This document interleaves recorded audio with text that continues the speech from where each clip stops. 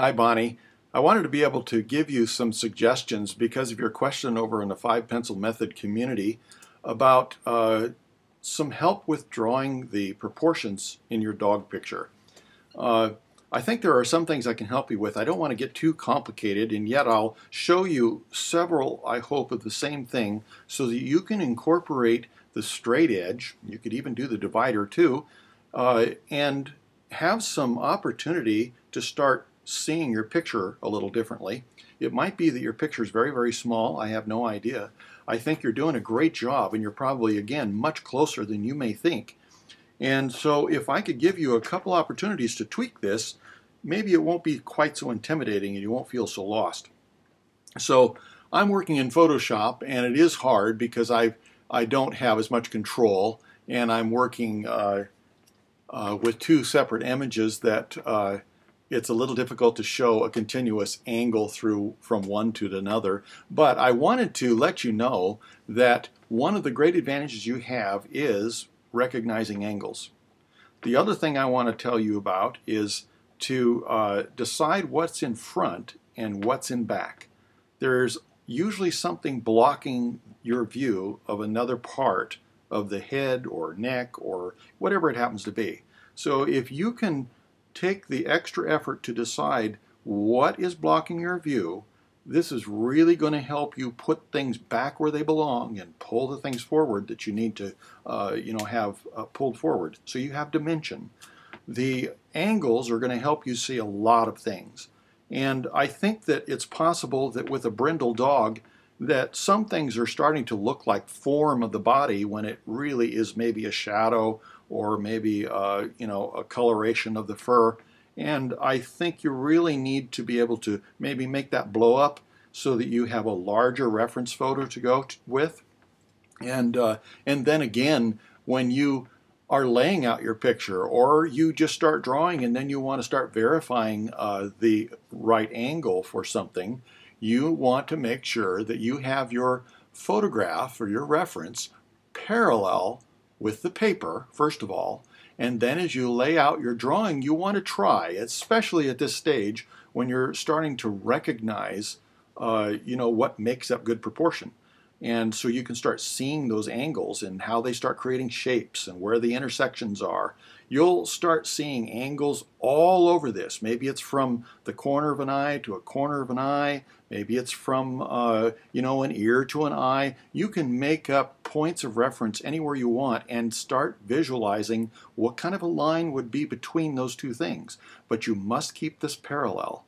And so then you can move it up and down and you can decide, okay, I see an angle here, let's say for the top of the head. And if I go through into my drawing, I actually see that it isn't a consistent angle like that. I actually have quite a dip here and it goes back up. Well, we could eliminate that. Let me go ahead and see what it's like to go ahead and take that off. And I'll just do the best I can in Photoshop here to give you a little bit of an idea. And let's just remove this. Okay, now we also see angles and we can compare those things. Sometimes I'll put a straight edge from here to there and I'll see how this arcs out of that straight edge. It gives me a wonderful idea to start maybe even recognizing a curve I didn't even realize was there.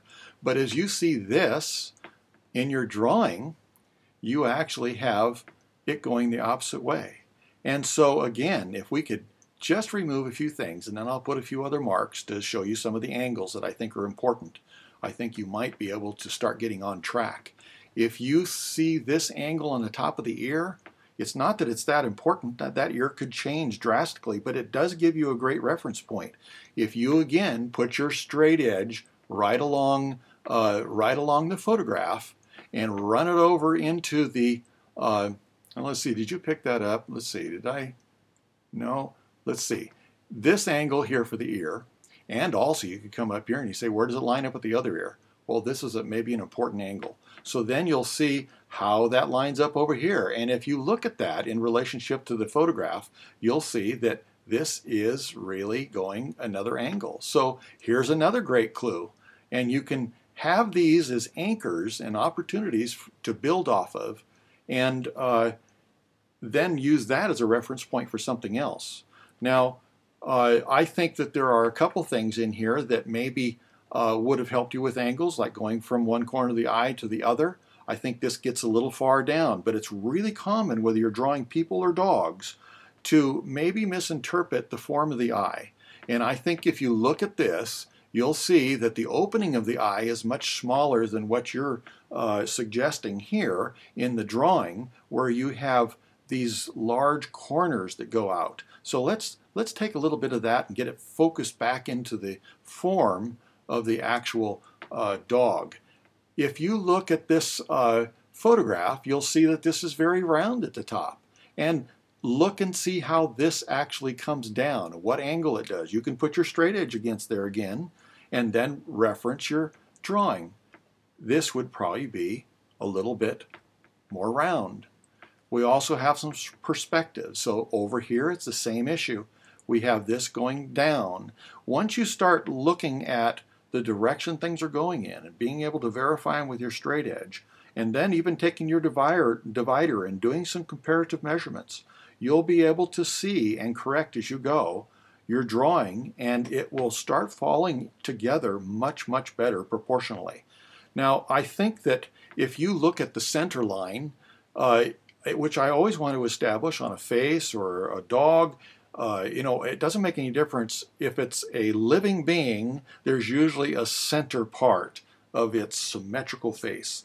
And so we can see that this is pretty symmetrical, but then the dog's nose is turned up. And I think the only problem is, again, maybe it's because the photograph was a little small. I think that in the photograph, this is probably shadow over here. It is not going to make sense to have that nose suddenly turned off to the left there as we're looking at it, and it's right, and have it be way out of being symmetrical. So let's go ahead and lighten that up. One more thing, I think that possibly the shadow here, you're definitely going to be having a shadow side, but it could be, again, a little bit more coloring in the fur. You're making it more of a dimensional edge. And this is one of the things that I talk about a lot. We want to make sure that clean edges represent separations in dimension. And we don't want to make contours and some of those things compete with them because they start dominating real quick. So let's just lighten that up for right now and take the focus off of it. So now we're back to the actual structure. So now let me go ahead and take my brush, and I will try to pick out a little darker color here, and we'll just block in a few things. We'll just block in, I don't really need to go that dark. Let's do something a little lighter. Now we want to decide what's in front and what's in back. What can't we see anymore because it's being blocked from our view? And I think you'll see some very interesting things happen. One of the things is that the snout here, I think, goes behind the muzzle. Well, I guess this is all the muzzle, isn't it? But anyway, this jawline goes behind that. So now we've pulled that part forward. This isn't all going to be that accurate, but I think it will help you maybe start looking at your picture a little different. As we see this neck coming down here, we'll see the shadow of the shoulder going behind and disappearing. If we see this side of the face going up here, we see it going behind the ear. And when we start placing things at their proper dimension, where something again is behind, I think it will really help you in starting to establish good proportion, perspective, and dimension to your picture. So I hope that some of these simple things are going to be helpful, and if you need some additional help, I have a video that I did over, I think it's in the YouTube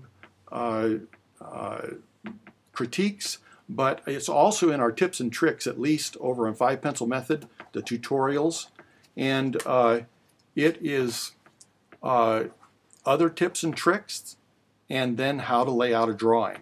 And even though it's about an eye and just showing you again how to just incorporate your straight edge and your divider a little bit. You don't have to do every bit of your layout with this, but it'll be a great assistance for you to establish, again, some of those very important angles or maybe size relationships from one thing to another.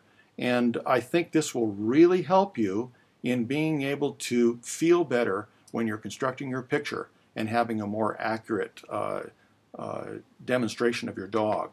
So I hope that helps, and we can maybe address it again later. I know you asked about fur, but the tapered stroke is going to be a great opportunity. Believe it or not, there are a few places where you want to still go past something. Can't go past anything without a clean edge. And so those strokes can give you an opportunity to put maybe something past, in between hairs, a little more of a shadowed area, deeper past the outer part. The hair is really difficult because some people try to depend entirely on their stroke to make the hair, and then you have white spaces in between, which don't say dimension or depth or shadow. So anyway, we can get into that later. What I really wanted to concentrate on is look at your picture, see your angles, use your straight edge to verify them, and look at your divider is a great opportunity to see some comparative measurements, and I think it'll change the whole equation. So talk to you later. See you over on the community.